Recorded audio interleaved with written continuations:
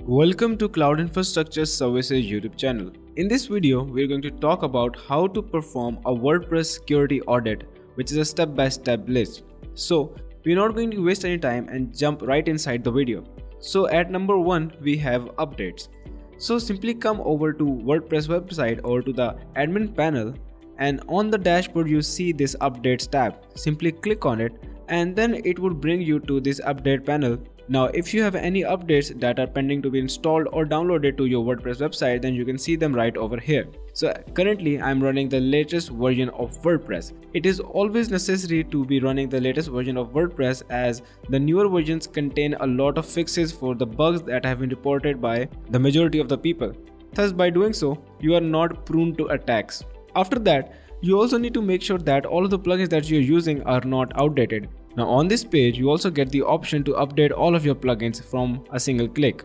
At number 2, we have checking the WordPress security plugin. Now, if you head over to plugins and then click on add new, you can straight up see that there are thousands and thousands of plugins that we can use. But what most people forget is that they really need to install a security plugin. Now there are thousands of security plugins as well, but you can go with the more famous ones. It is always necessary to install a security plugin, as it saves your website from malware attacks, it puts up a firewall, it runs an off-site scan, real-time alerting, and so much more, even with the login protection. Now what you can do is that you can simply check out the plugin WordPress SSO developed by Cloud Infrastructure Services, which contains a lot of different features and features for security as well.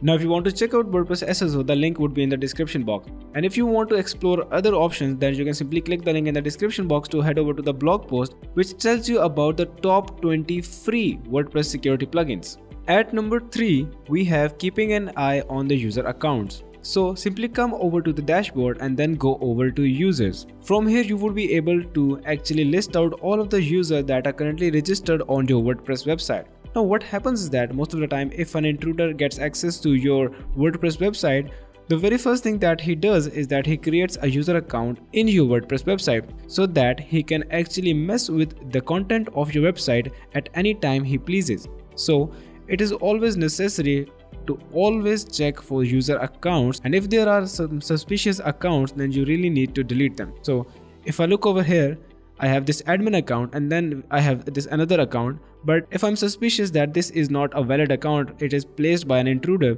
then I really want to delete it. So simply click on delete and confirm deletion. So that is going to remove that account from your WordPress website. After that, at number 4, we have website analytics.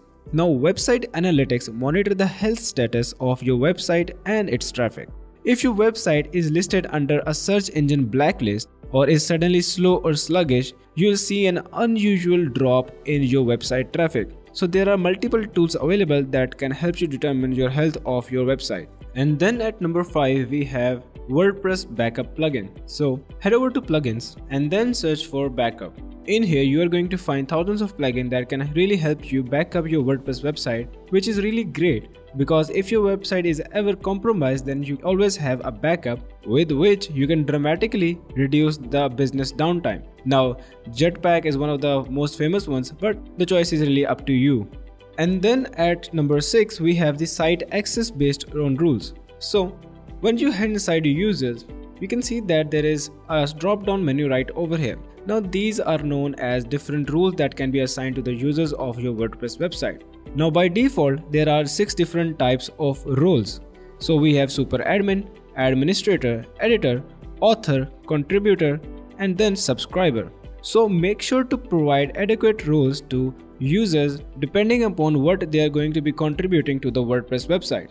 And then at number 7, we have removing the useless plugins. So oftentimes when your website has been breached even a little, or if you have fallen victim to some malware, then it is quite common that you may now have unnecessary or useless plugins in your WordPress website. Now even in the case that you're not compromised, you still want to delete the plugins that you are not using. So like right over here, I'm using 2 different plugins. They are installed in my WordPress website, but I'm not actually using them. To put it into perspective, they are not even activated. So what you can do is that after a little while, you can run through plugins and delete the ones that you're not using. Simply click on delete, and in the alert menu, simply click on OK and the plugin would be deleted from your WordPress website.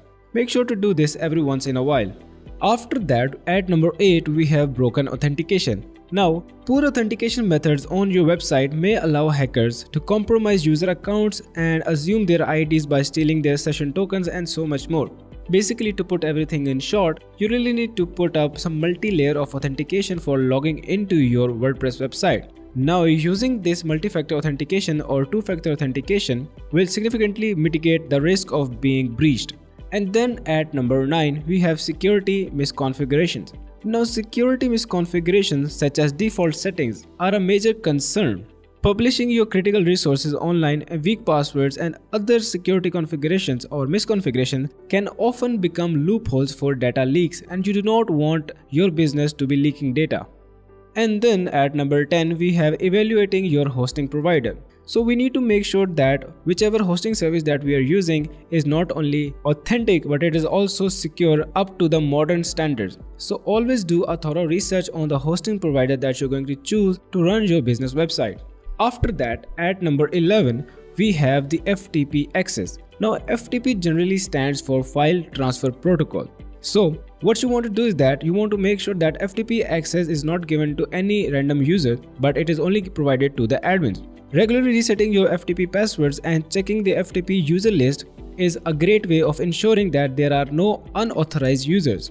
After that, we have extra security. Now, what do we mean by extra security? Basically, reinforcing your WordPress site security with additional security measures, which can be disabling the file editor in themes and plugins, disabling plugin installation, setting up strong passwords, setting up multi-factor authentication, resetting the WordPress keys, and restricting the WordPress number of login attempts.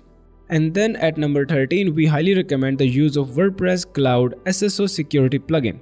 Now this SSO plugin contains a lot of different features and functions.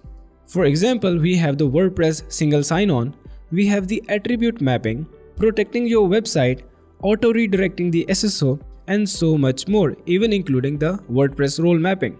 Now having a plugin as complete as this really protects your business from unauthorized users and even from other types of cyber attacks. Anyways, that brings us to the end of the security audit of WordPress website. Now, if you have any queries regarding this video, then make sure to leave that query in the comment section down below and we will get to you as soon as possible.